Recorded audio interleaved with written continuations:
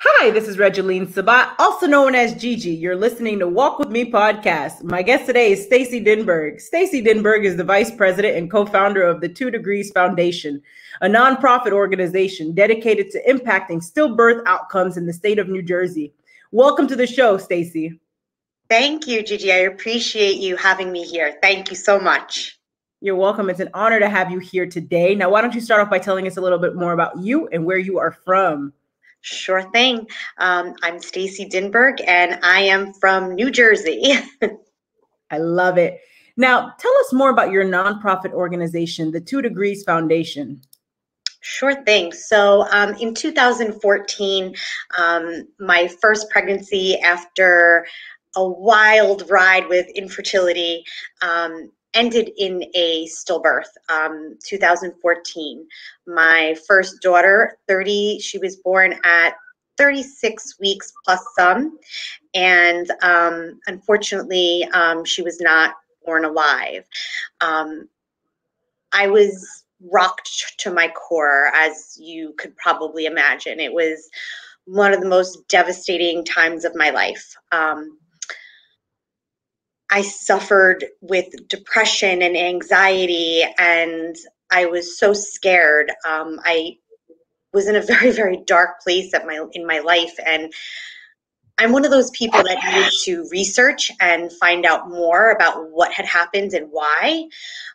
And I realized that there really wasn't much out there for stillbirth, and I connected with another lost mom by the name of Deb VJ Vergia, who had recently established a legislation here in New Jersey. It was only actually established and signed into state on January 21st, 2014.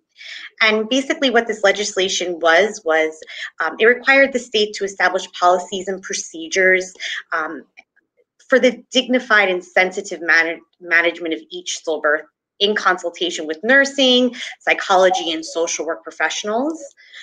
It also required protocols for evaluating fetal death for research purposes. So I connected with her, and I said to her that I was in awe of her strength because she had also had suffered a stillbirth, that I wanted to help her in some way. And she said, well, let's start a nonprofit. And I said, okay. I did not know anything about nonprofit organizations. I just knew that I wanted to help, and I wanted to put stillbirth on the map. And that's what we've been doing ever since. We were established to raise funds for stillbirth research, to support the Autumn Joy Stillbirth Research and Dignity Act, to increase stillbirth awareness and education in the state, and to empower expectant moms to advocate for themselves and their babies, and then also to provide bereavement support for families that have been affected by stillbirth, and lastly, to advocate for families that have been affected by stillbirth. I love it. What is your why? I'm sorry? What is your why?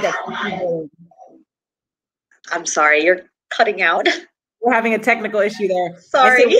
Why that keeps you going? Oh, I was never able to mother my daughter. She was only with us for a short time. I was able to carry her for 9 months. And when she was born, there was a lack of ability to be her mom. So starting this organization and helping others is my way of mothering the child that I never got a chance to do that with. I feel like each person that I touch, each person that I help, just gives my daughter a reason and a purpose for being here, and that it wasn't in vain, or that it wasn't a short, meaningless life, that it was a meaningful life for her, even though it was short. So I would say keeping her memory alive, honoring my daughter, and being able to mother her. That's what keeps me going. Very inspiring. Now tell us a little bit more about a time in your life where you experienced an aha moment. An aha moment. There's lots of aha moments. I would have to say about a couple years after my loss, my OBGYN from my subsequent pregnancy had given my telephone number to a mother who had experienced a loss. And I got on the phone with her, and she was devastated. She had just lost her child to stillbirth as well. And I was able to comfort her. I was able to give her advice that nobody had given her. I was able to provide her with a support unlike anyone else.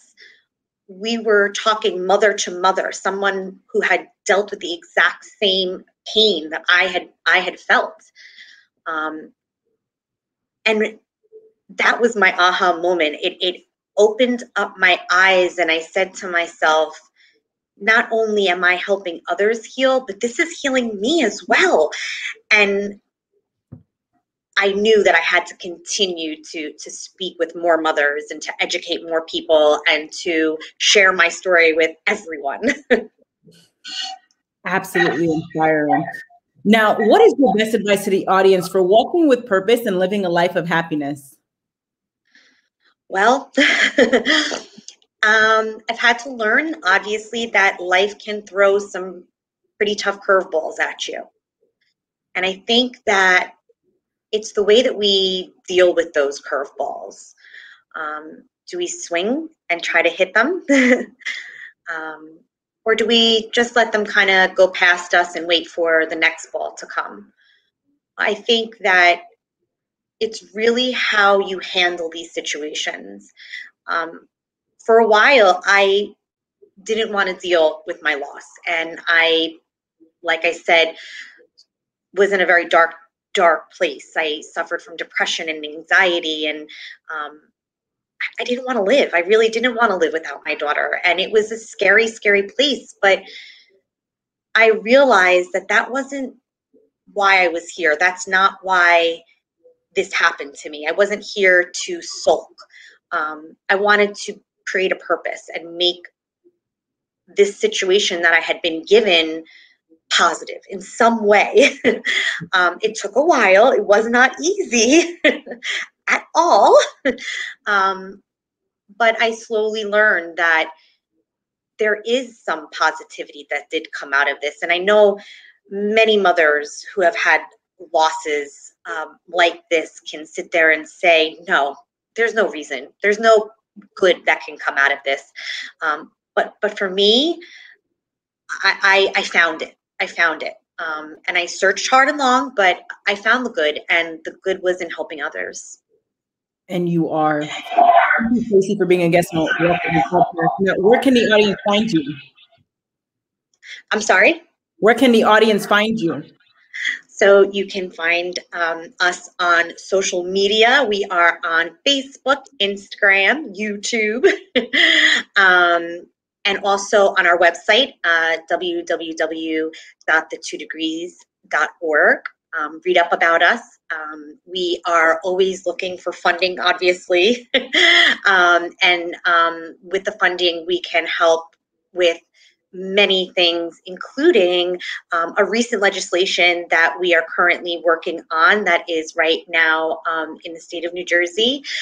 We are trying to establish a stillbirth resource center here in New Jersey. And we are definitely going to need some funding for that. But the purpose of the resource center is really to establish data collection and house data collection used for research, to create educational opportunities for the public, for hospitals and hospital personnel, to develop lists of bereavement care options and other support after suffering a stillbirth. So we have a lot of amazing things that this stillbirth center will provide for families who are going through this. That's what we're working on right now. So definitely check it out. Everything is up on our website, and make sure you go check us out on social media as well. I love it. Ladies and gentlemen, make sure to check out Stacey on all of her social media handles and her website. That's the2degrees.org. And that's the number 2. Make sure to put that in there. And again, Stacey, thank you for being a guest on Walk With Me podcast. You have a blessed day. You too. Thank you.